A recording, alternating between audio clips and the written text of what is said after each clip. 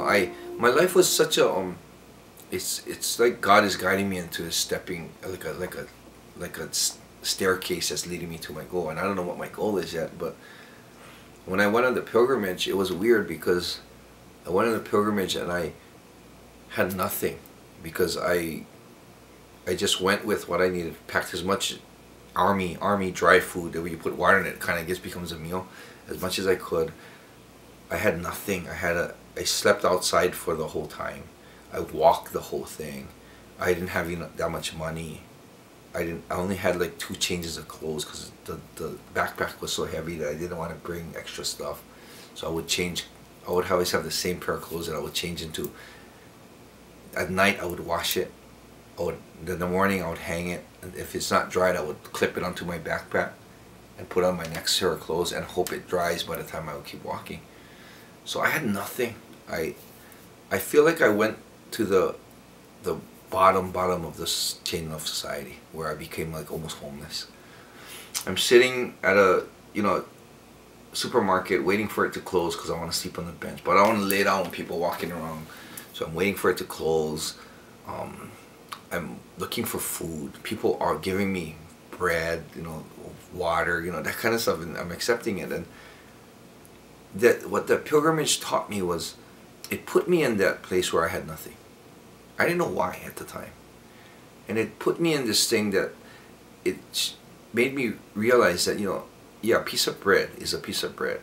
But it depends on where you are in your life. That piece of bread could be worth its weight in gold to you.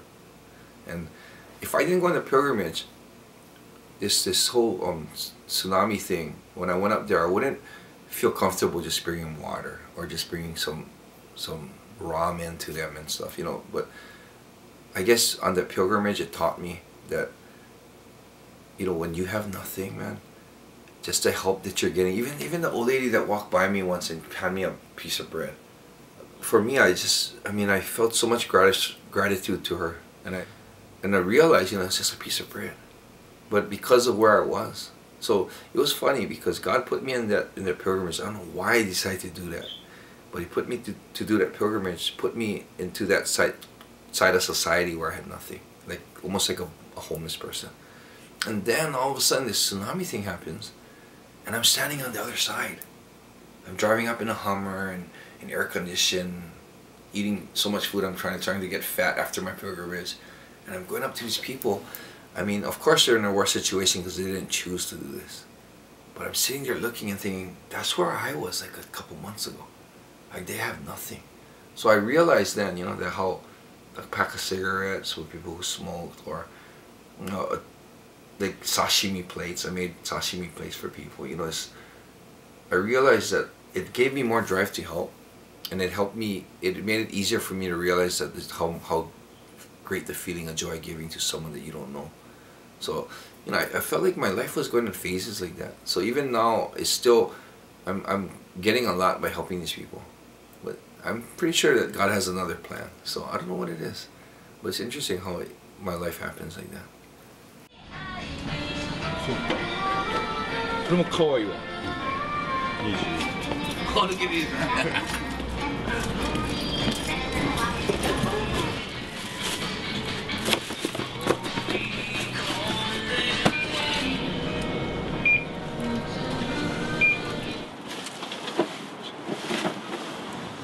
多いもん。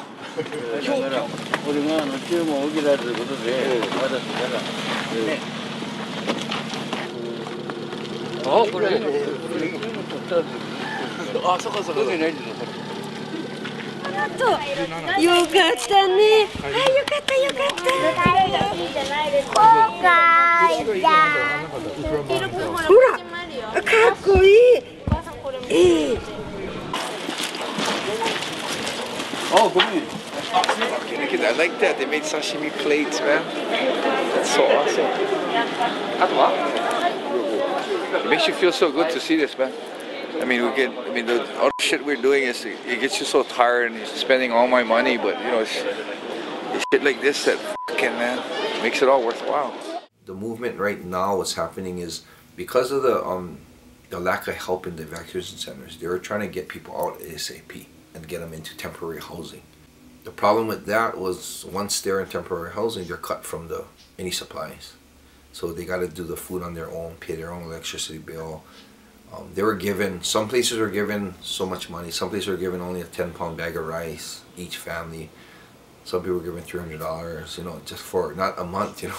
I mean, if it was 10 pounds of rice a month or $300 a month, you know, at least they're going to continuously help them. But it was like one time, okay, you're gone, here, take this and we're done with you, kind of thing. A lot of the elderly people who are not going to start their lives over, don't want to find jobs, they have a problem with suicide right now up there.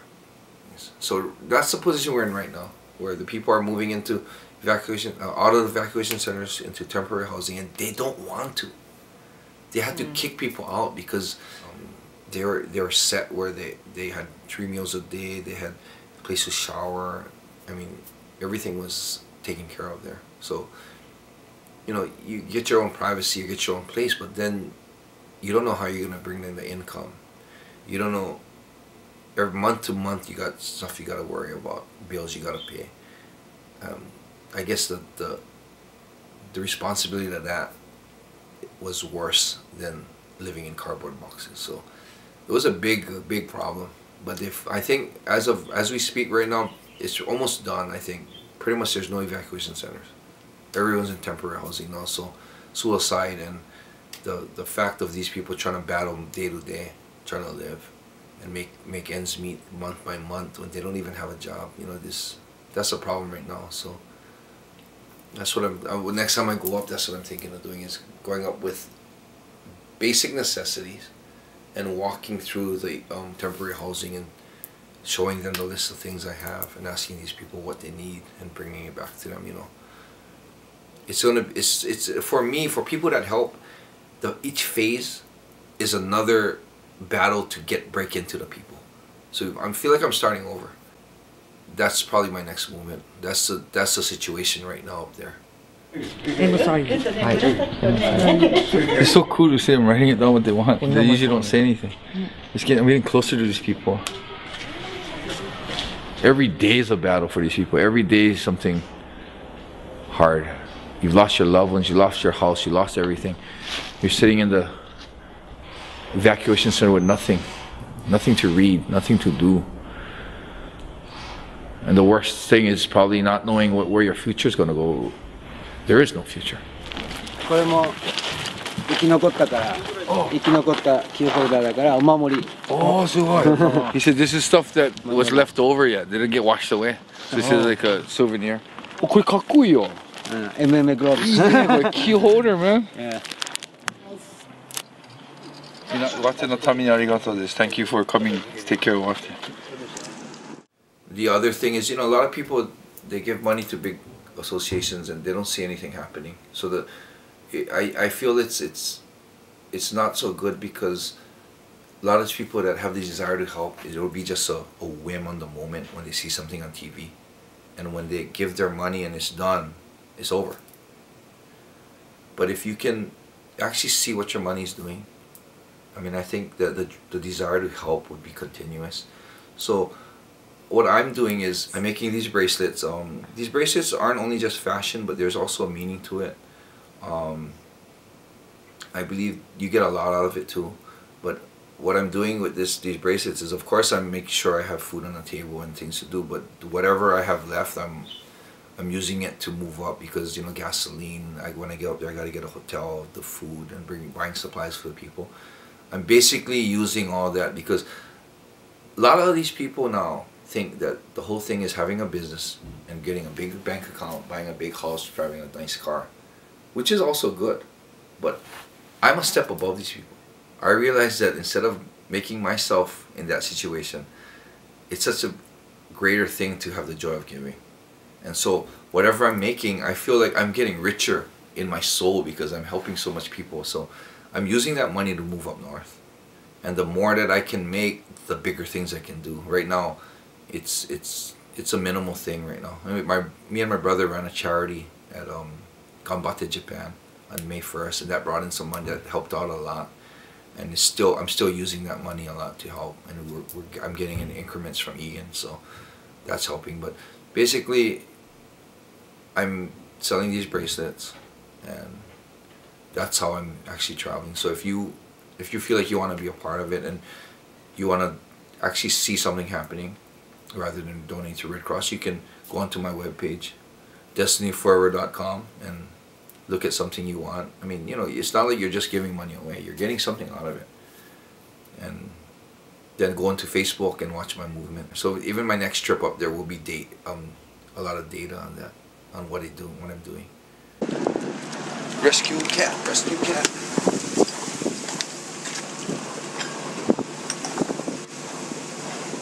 This is fish, dude. Yeah, this is perfect. I believe there's two lives. I believe there's a physical life and a spiritual life. And I believe the things that you do in your physical life will guide you into your next life. And for people, normal people, they know there's a spiritual life, but they don't really take it seriously. Because the whole big thing is the physical life. Being healthy, living long, doing things that's safe, staying away from danger. And for me, of course, I want to be healthy, stay away from danger, but I don't try to avoid it so much. You know, like if there's a problem, if I see a car overturned, burning in fire, and the first instinct is to get away because it's going to blow up. But for me, I already saw it. I want to know if there's people in there. I want to know if I can help people. And for me, because I believe that the spiritual life is probably 99% of eternity, and this physical life is, as long as it may seem, 80 years, 90 years, it's still just a speck of sand on the beach. I believe that I do not want to sacrifice my next movement into a spiritual life, the level that I'm going to be at, to extend my physical life. So I believe that, you know, the things you do in your physical life, and especially the biggest test of dying, the way you die, is going to catapult you in the next life, which is going to be eternity. So, you know, I'm not going to sacrifice a speck of sand, grain of sand on the beach length of time for something that's going to be eternity. I'll die tomorrow if I can die with honor. Because if I die with honor, I believe it'll catapult me into a higher level, into the spiritual life, which is eternity. And I'll be sitting cool and, I feel like it's heaven, spiritual life will be heaven. So the reason why I can do these things that I think is right, even if it's scary or if it's going to be hard, I believe that what I do in the physical life is going to help me in the spiritual. That's why I do some crazy things. That's why, even in the ring, I'm probably one of the only fighters in the world that's never tapped. And it's not like I fought all tomato cans. I fought like some of the best fighters in the world. And it's not like I've won every fight. I've had times where I've been pounded to submission, where the referee stops it. I've been choked out. I've been knocked out. I mean, pretty much everything's happened. And I've never tapped, and that's probably the reason why, is because physically I believe that all these hardships that we're facing, even if it's in the fight, even if it's in life with the radiation and everything, I believe it's a test thrown at you to build yourself spiritually, to prepare you for the next movement. And that's why I would never, if I think it's right, I'll do it. いつの日かあの時の空取り戻し